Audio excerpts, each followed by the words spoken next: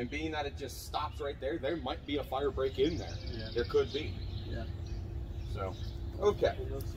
Let's go ahead and work on digging this guy out here first. Sure.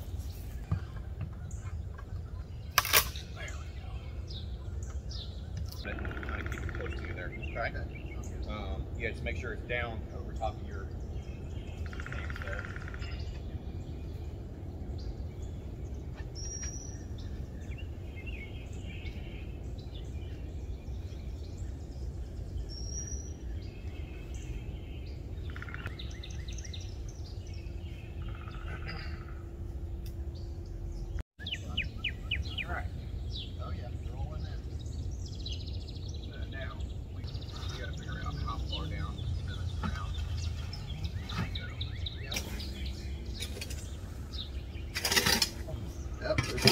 Starting to freak.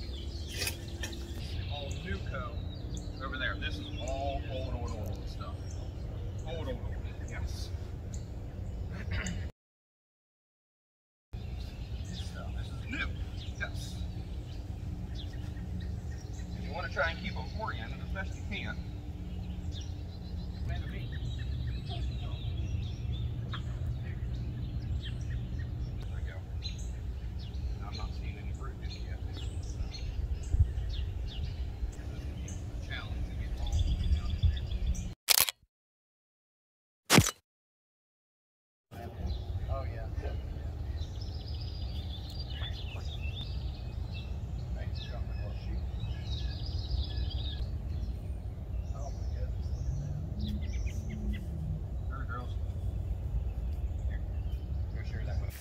Fresh from.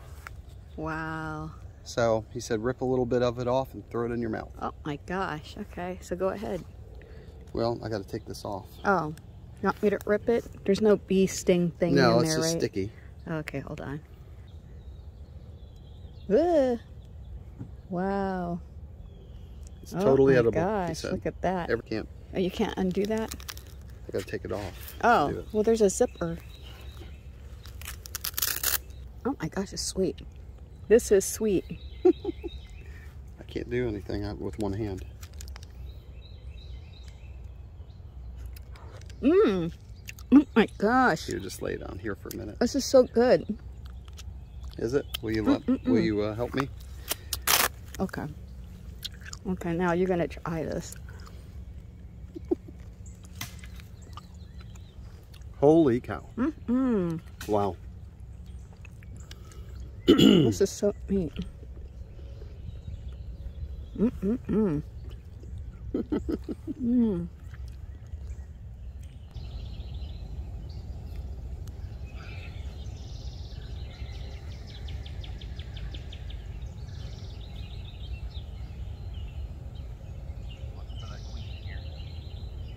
he is, brood. All right, so you look right there. You see the little larva?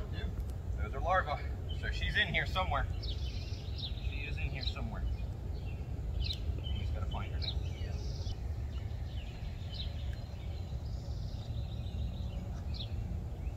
Get the hand off here. There, girl.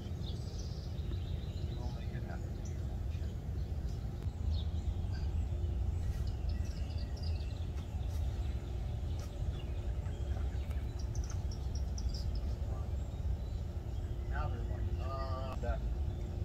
Right here.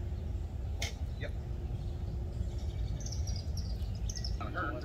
Let her video that. There you go. If you look into the center of the cell, there's a dot. And that little dot is actually the egg. And that's the beginnings of the bees. And then they grow to be larvae and grow bigger, and eventually they start buzzing around. The size is very large.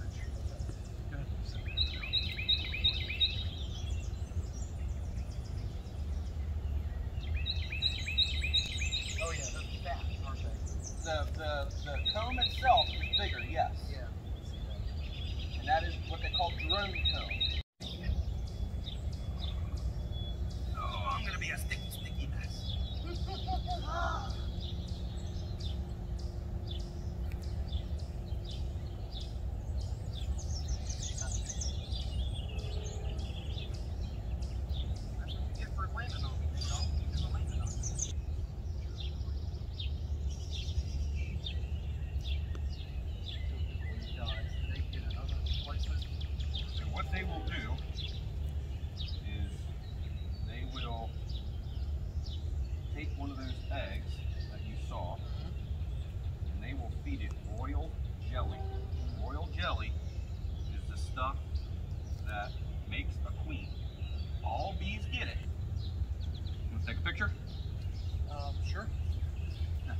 I'll get another handful here. Yeah.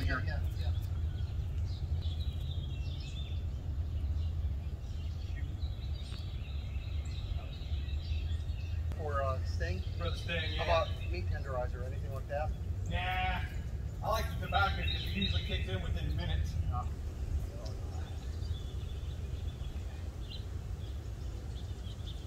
Okay to be nervous around them, because I'm not gonna lie, I still get nervous around them. Surprisingly pretty good right now. So, I've been worse, unfortunately. Alright girls, here we go.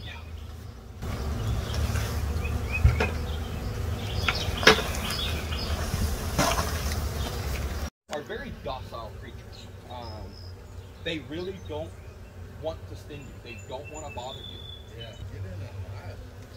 So basically what we did is we cut all the comb out, and typically in the middle of this frame is a plastic foundation with a honeycomb design on it, covered in just a thin layer of wax.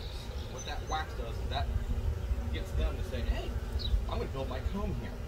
This frame is exactly the thickness of their foundation, of their comb. It's 3/8 of an inch on either side. And they're not going to be in that void anymore, and for the rest of the little voids, I would recommend have a little spray foam or something in there. Yep. Seal them up. So there's circles in every place. You see the wider circles? Some of them are wider. Yeah, right. Some of them are wider. I remember those. So I'm wondering if that was like a vent or what that was. I have no clue what those were. So you can, if you want, you could put a hole back in that void once we get it all sealed back up, and you can. Oh, God, stainless steel. Okay. Yeah, now I'll see it. That's Yeah, not too I know. bad. I know. Pretty good here. Pretty good. All right.